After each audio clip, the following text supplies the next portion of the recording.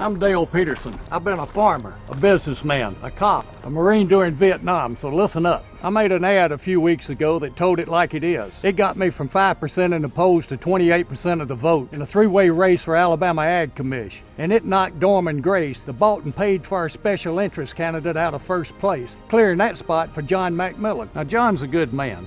I like John. And he'll do something about Alabama losing 3 family farms a day. He'll look out for the people of Alabama. I want all my supporters to vote for John McMillan in the runoff July 13th. Then that dummy with all his illegal campaign contributions can head on back to his chicken farm. Hey you! Hey, get away from that! I'm endorsing John McMillan because he gives a rip about Alabama. And I better not catch any thugs or criminals stealing his yard signs. So vote for the big guy, John McMillan, on July 13th. And let's show Alabama we mean business.